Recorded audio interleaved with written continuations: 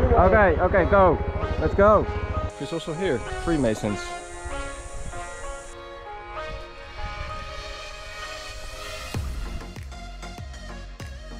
G'day and welcome back everybody. I'm the Clueless Traveler, and this episode we're gonna keep exploring the tropical paradise called Magnetic Island. Well, I got my coffee. Now it's time for the beach.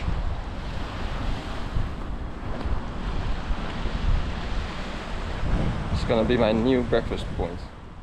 Well, we're gonna go off to get our moped and motorcycle today. And we're starting off with those. So, to get to that place, it's not so far, just like 5 minutes on those. And then we head on exploring the island for the entire day. So let's unlock those things and get started. Well, we're getting towards the moped. Of course we had to drop off those stupid scooters because they can't go in this road. But apparently the masonry group is also here, Freemasons.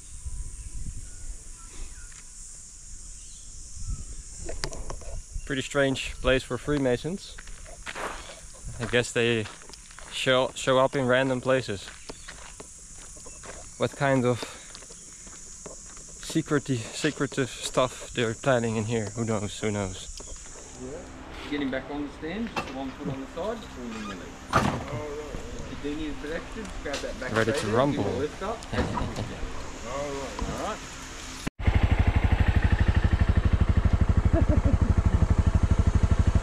Keep on going! Keep on going! See you later!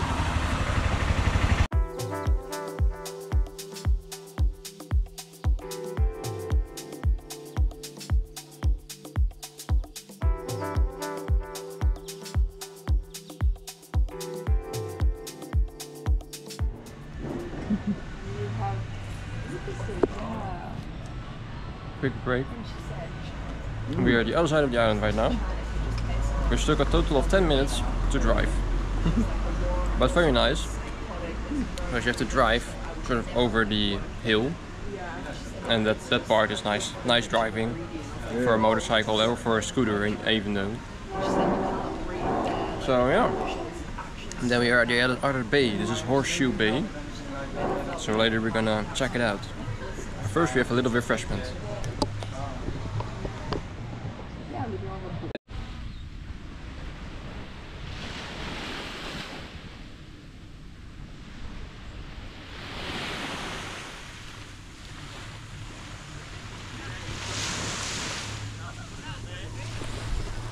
So here we are at Horseshoe Bay. Looks as beautiful as everywhere else on this island. And they have this fenced off area where you can swim over there. So that means that there are no jellyfish that can enter, because it's apparently jellyfish season. They call them stingers because they sting. And yeah, they can be pretty nasty, so therefore people can swim inside that squared lining, and then you're more or less protected for them. It's also a good moment to just reflect on the fact that I'm traveling with my dad, of course. The main purpose of this travel is spending time with my father in the country that he was born, and then making memories together. You know, it's sometimes you can forget the main goal of why you are actually there. And so it's really about finding the balance between, for me and mostly for him, also considering his stroke, and this is the first time after the stroke we're doing something like this, and finding what is too much for him, what is okay for him, and etc, etc. So that's also why we are taking 2 months for this trip, so we can take it easy this time, take our time. You know, don't have to overdo it, we don't have to hurry up every morning and stuff like that. And we're just, you know, finding the balance. There he goes, into the ocean. The man that never swims, he finally swims a little bit. He enjoys it finally.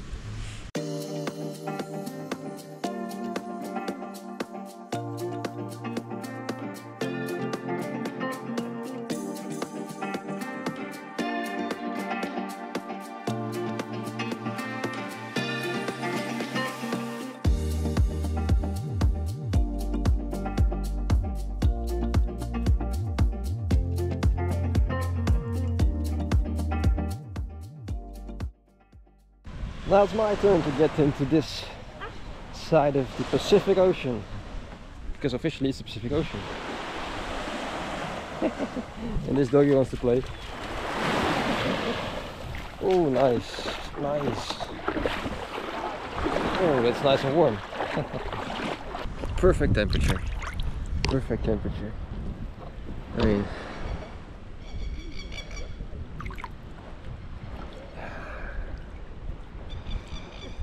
amazing scenery. Just beautiful. Whew.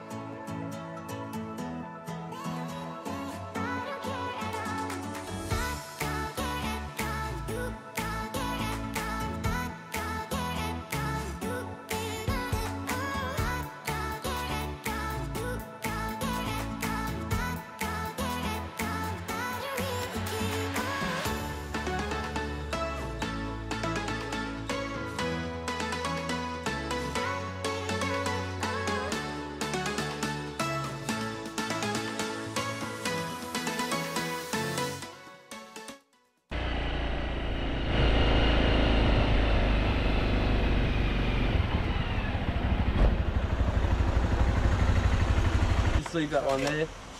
Yep, so one click back. Yeah, so we have been driving around a little bit the whole day, and in the meantime dropped off my dad's moped, because we're gonna take and keep this one until tomorrow morning, until 12. We're gonna drive to the West Point tomorrow because it is only a dirt track. But this island is really amazing. Like I really love it. It's great.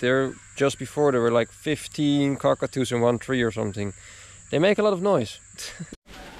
And after a whole day of driving, it's cooking.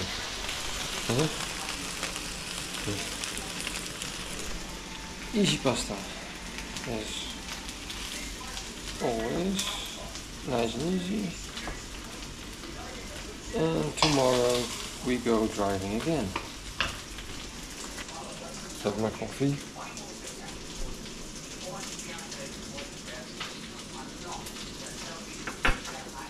And make some dinner for the old man there. Good morning again from Magnetic Island. Every morning I make it now a habit to take a coffee and go sit at the beach, because how often can you do that as a Dutch person? So, time to get some coffee. Let's see. Come.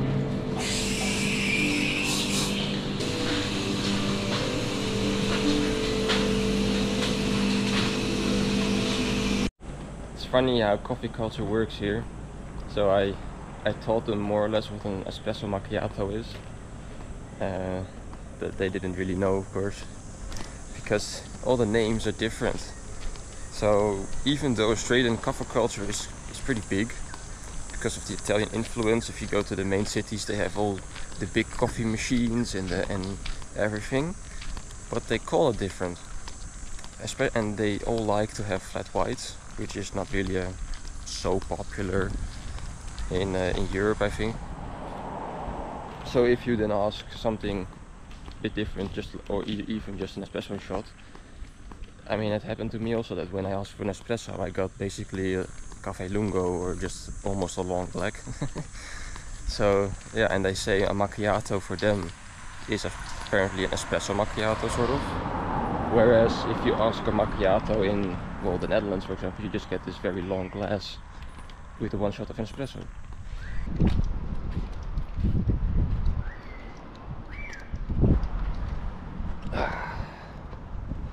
I mean, why would you ever stay inside, have breakfast inside, if you can have breakfast like this? I mean, I can do this every day. It's just amazing. I mean, you just never have this kind of feeling in the Netherlands, you know, to say, oh, let's have breakfast on a beach or something, or let's have breakfast in this spot. It's like, nah, why? It's not so interesting. You know, maybe in the summer, maybe, but that's kind of it. This is just amazing. I mean, look at how calm it is. Like any other beach in Europe, like this, will be completely filled with people. And just look at how calm it is.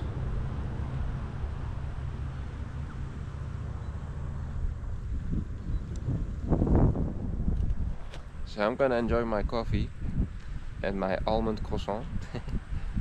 And then go back, and we're gonna take the motorcycle again with Dad.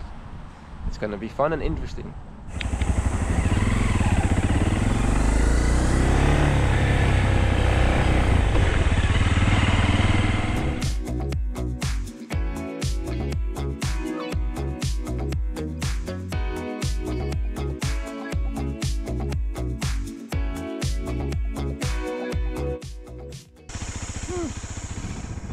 West Point.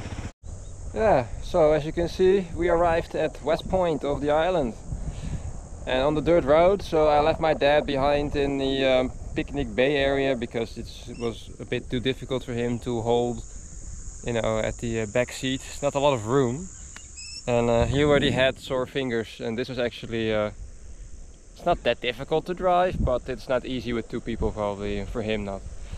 So I just had a quick look alone. Very interesting, because you feel immediately, you forget basically that you are on an island. There's so much bush and trees and vegetation around you that you completely forget that it's an island. It really feels very wild. And just look at the quietness around here. It's beautiful, beautiful quietness. And sand beaches, amazing. And not a lot of tourists come here because not a lot of tourists are allowed to get here by, if you take a car I think you're not allowed, and if you take a scooter you're not allowed, but a dirt bike is allowed. So only the people that have a motorcycle license and then rent a dirt bike, they can get here. Or if you maybe if you take a taxi, I don't know. But yeah, that's why it is so quiet. Look at that. It's amazing. It's amazing.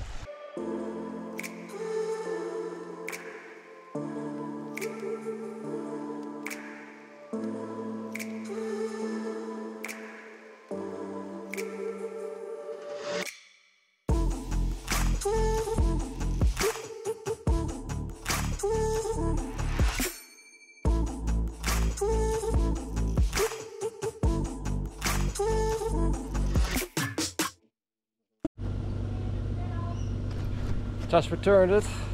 If you're gonna rent something, go to this place here. Great people, very nice people, and very friendly. They had a nice puppy dog, and they offered us a ride to the ferry, but we don't need that. I dropped my dad off down the street here because, well, it's not that far, but you know, for an elderly person, it is a bit hot also. So because you have the electric scooters over there and not here, which is a little bit annoying sometimes, but so I just walk, and then we take those electric scooters. So yeah, this was actually quite nice to drive to the West Point. As you could see, it was a dirt road, not that bad, but yeah, it really feels like you're not even on an island anymore. It's really surprising, you know, how much, because 75% of this island is a national reserve, and also, well, claimed, or I think it's in the hands of some Aboriginal groups. I'm not really sure about that, about the details. So the majority of the island you can basically not reach unless you have a boat and you go around the island to go on the other sort of bays. There are a couple of bays, so some places you can reach by only by boat apparently. So all the things you see, like the hills and the mountains, you know, you cannot really get there. It's just a nature reserve, and probably there are a lot of wallabies hopping around there, and snakes and koalas and stuff like that.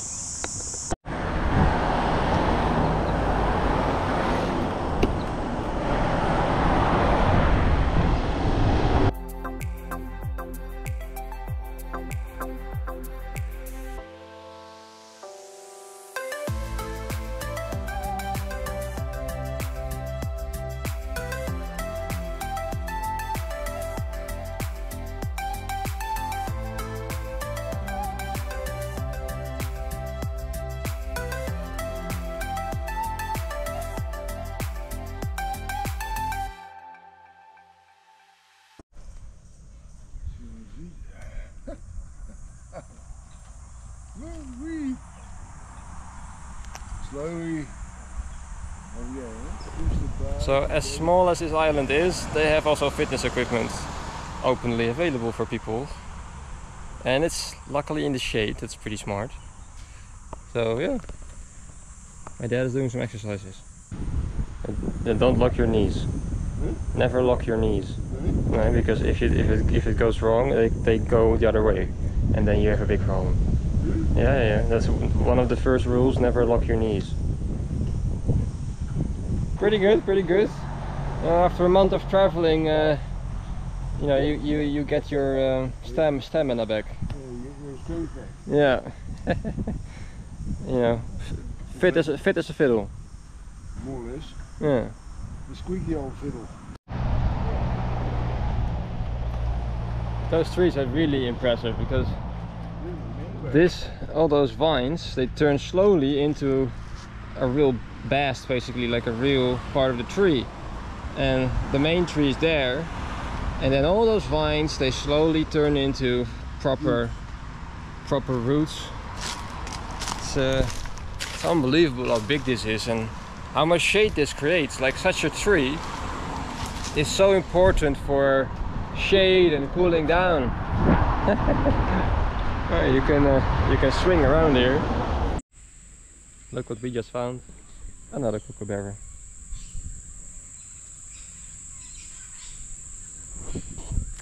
An iconic bird with an iconic sound.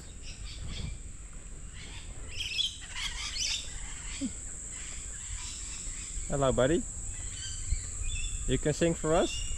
Hi? No? Not in the mood. So then, what did you think of the moped and the motorcycle driving? That was pretty scary at some moments. Yeah, even on the moped. Yeah, on the moped. Well, the moped was okay, but on the steps are very. They're those electrical steps you use. Oh, those e-scooters, yeah. Yeah, the electric scooters, yeah. Ah, okay. But the moped rental and the motorcycle rental was quite nice, right? Yeah, it was easy. Yeah. It was the first time for both of us for a very long time. Yeah, that's for cool. Now we are on our way back to the Wallaby point, because, well, we were there before and we saw actually a couple of wallabies. But we didn't actually walk the entire thing, which is not so much. So we're gonna see, it's sunset at the moment, more or less, so hopefully they come out a bit more and we can enjoy them for the last time, because we leave tomorrow again, slowly moving towards Brisbane. So this is the cloudy weather at the moment. It's cloudy. Thank goodness for that. Look at that. Oh. How I miss the clouds. Yeah, that's also part of the tropics. It maybe pours sometimes.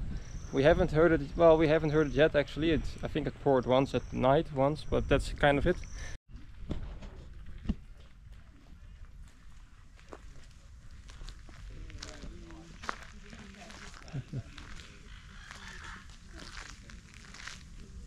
Hello, buddy. Hello. Hey. Hello.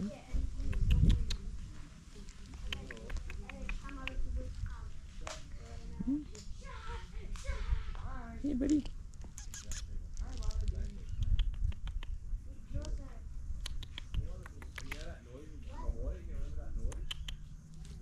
Hey, buddy. Doing, doing. They just jump around like that very easily. Over there's one on the rock. Well, that's the same one before. Jeez. Well, we're gonna go this way. Maybe we can find more. It's surprisingly how easy they come towards humans. Apparently they are used to getting fed. Oh. Hey, hello. Hello, buddy. Hello. Hello. Oh. Hello. Hey. Hello. And then we have another one. Hello. Oh. Yeah, that's a small one. Oh, right.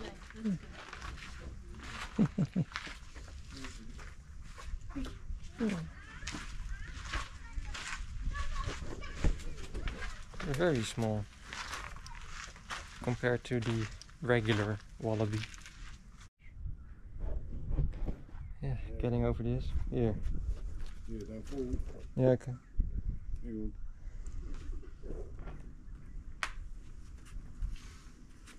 It's a little bit slippery. Now you come here. No, oh, you want me to come? Yeah, back? yeah. Yeah. So choose your steps. Yeah, okay, okay. Yeah, it's just a little bit slippery. Okay.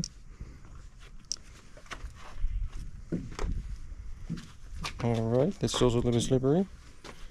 Alright, well, this should be easy.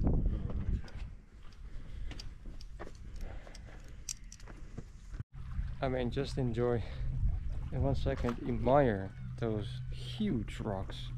I mean, this is just amazing. Look at how massive those things are.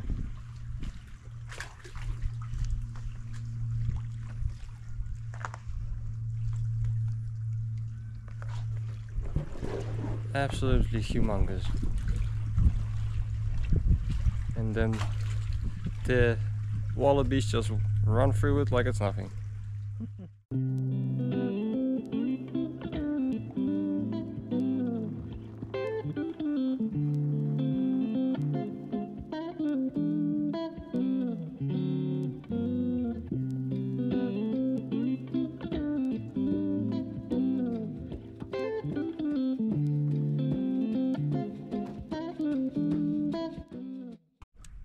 After taking some quick drone shots, we have this sunset.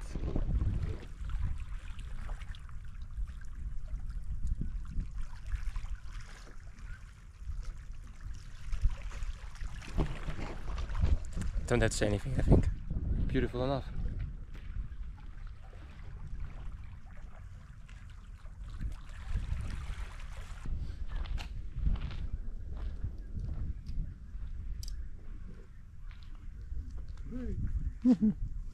Yeah, sure.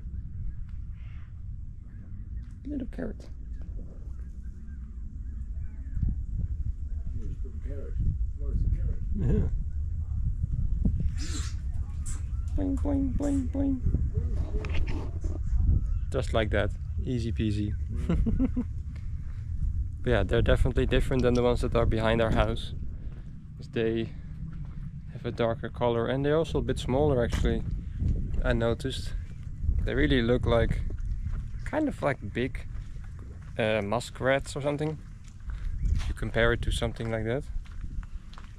But yeah, they're very easygoing as long as they get carrots. Good early morning from Magnetic Island for the last time. Today, this morning, we're gonna leave. And yeah, I rented a car. So I guess this is probably one of the last times or the last time that we're gonna rent a car. But because all the trains are booked out. So that's something that would not really happen in Europe probably. But yeah, here they just have one train basically. It goes down and it goes up. And that's it for the entire, well, day sort of. Of course, in Europe you have multiple trains that go multiple times a day. Also the United States and Japan and whatever. So that's a bit strange from that perspective. Especially if you consider that it's between big cities. It's not like to a rural area or something. So until Christmas all those trains to Brisbane are booked out. Yeah. So I at least booked the train from Brisbane to Sydney. I could find that one. So I booked that one quickly. So now I'm just well, walking in the streets of Magnetic Island. Full of life, full of birds, full of everything in the early morning. It's I really love this. It's amazing. This would never get boring, I think. Definitely a great place. Oh yeah, we came across this tree before with this weird pear looking things. I have actually no idea what this is. They look like little pears.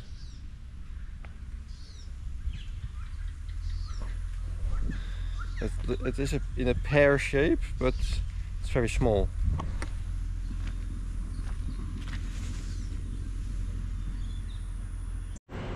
Well, I wrote my card and I found the magnet and everything, so there we go.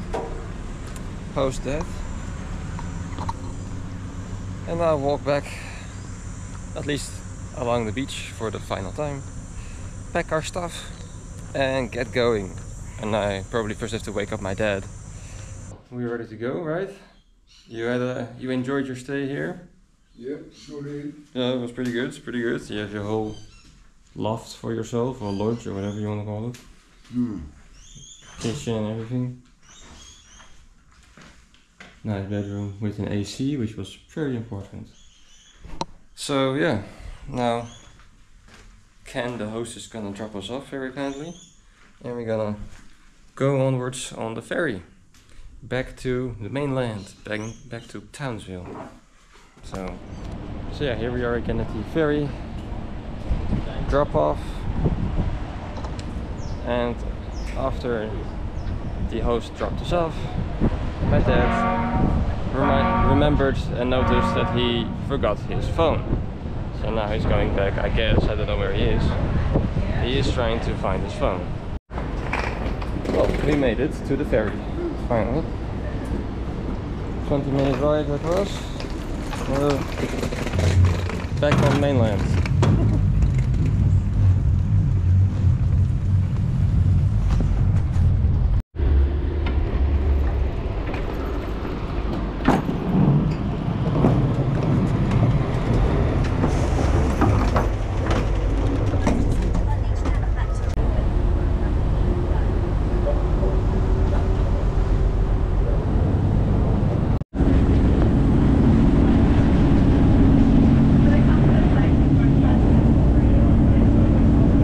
Go ahead. Right, okay.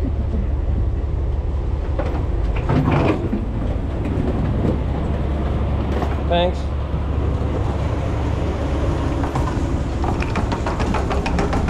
Oh, back on the mainland again. Now it's time to head to the airport. We got a car. It's a Nissan Koleos. On purpose an SUV this time, so we don't have to worry about surprises. So we're gonna head off to Mackay and Cape Hillsborough, where you're supposed to be able to see kangaroos on the beach. So let's get and start this adventure.